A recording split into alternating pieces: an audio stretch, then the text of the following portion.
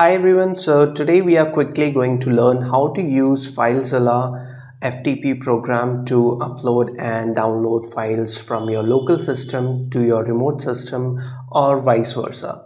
So the first thing we need is the Filezilla program. It is a free to use program. So to download Filezilla, you have to go to Google and simply search for Filezilla. And this is the website of Filezilla project.org.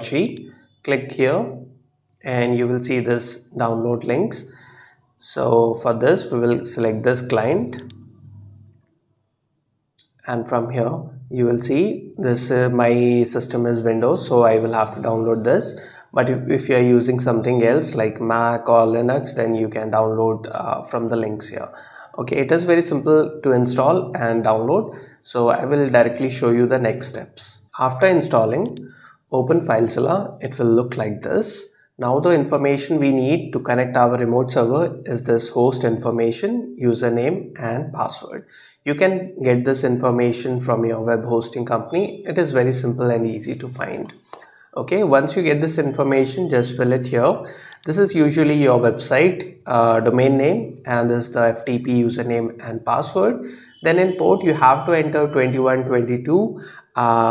It is usually provided by the web hosting company, or you can simply fill this information and click on quick connect. So the Filezilla program will automatically try to find the right port and connect to it. If it successfully connects, it will show you a warning like this, because you have to make sure that you trust the certificate. So just check the domain and then click on OK.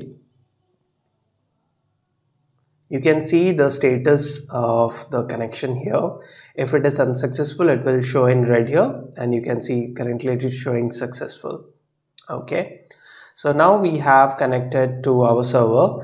On the left side of this Filezilla program, whatever you see here is all the files on our local PC, and on the right side, this is the remote site. All these files and folders are located on the remote server. So what we can do is we can either create directory and enter it. We can also create new files, and we can upload and download files. So first I will go to this web directory here, and this is my website's public directory. So here, just for this demo, I will create a new directory and upload a new file and show you how it is done. So for that, I will simply click on this option, create directory, and enter it. So I will name it Filezilla demo and click on OK. So you can see we have directly entered this directory.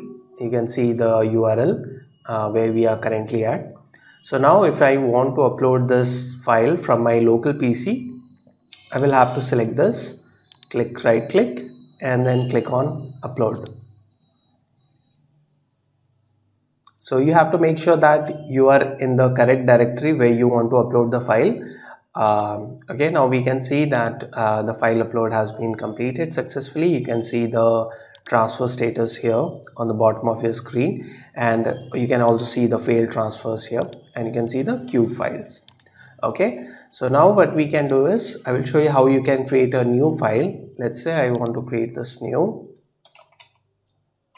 text. So I will create this file here, and similarly we can also create some other type of files like PHP. Okay, so this is how we can create new files. Similarly, if I want to download some file to my local PC, I will have to select here and then click on download.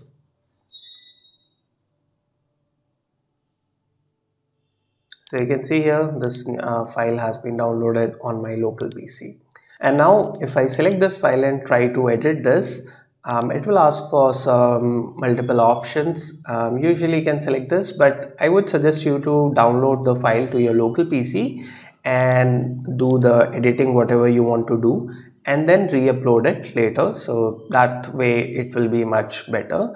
And that's how simple it is to use Filezilla for uploading and downloading files. Now few extra tips is use Filezilla only to upload large size files, because when you try to do it directly from the web interface, like if you are trying to do it from the cPanel, usually there is a file size limit, and when you are uploading a lot of files, large number of files, not size, so Filezilla will take a lot of time. So I would recommend you to zip the files and then upload it on your server or your PC, and then you can unzip them later. So that way it will be much faster rather than trying to upload non-compressed files. It takes a lot of time.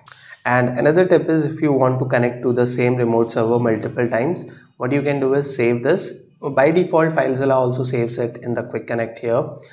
Just click on this drop down and you will see the previous login information, or you can from here go to site manager, and from here you can create your new site. And from here, okay, you can name your site and fill the host information, username, password, and then it will be saved, so you don't have to enter the same username password every time. So I hope you found this video useful. If you have any query, please post them in the comments. I will try to help you out.